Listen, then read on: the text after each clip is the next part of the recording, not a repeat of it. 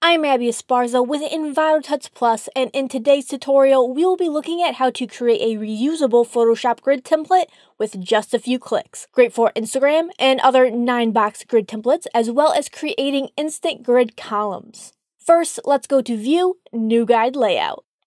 Now, let's start with a simple center of the canvas guide by putting 2 columns and 2 rows, making sure center column is checked. Turn the guide into a guide template by going to Preset, Save Preset, and naming your guide. Now, let's take a look at how to create a 12-column guide template. Again, let's go to View, New Guide Layout. Keep in mind that you can, of course, change any of these settings to suit your specific needs. Our settings today, however, will be rows unchecked, columns checked, number 12, width 70 pixels, gutter, which is the space in between the columns, a 30 pixels, and again, center columns checked.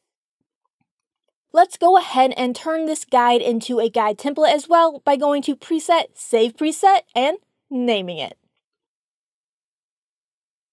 Let's finish up by looking at how to create an Instagram or 9-box grid template.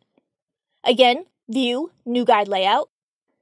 These settings will completely depend on the width of your images, whether or not you want space between your images, or if you even require a margin on top.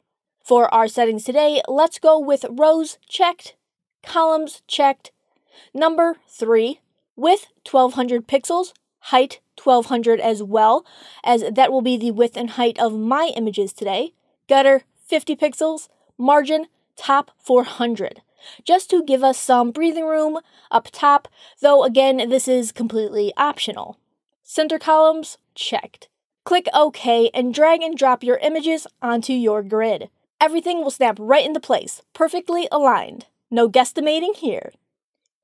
And that's it. That's all there is to creating a reusable grid template in Photoshop. Go ahead, save yourself some time by creating your very own set today. And with all that extra time saved, why not check out some of the other excellent videos that Envato Tuts Plus has to offer. If you like this video and would like to see more, consider giving us a like and even subscribing if you haven't already. And don't forget to click the little bell icon to be notified of all new videos. See you next time.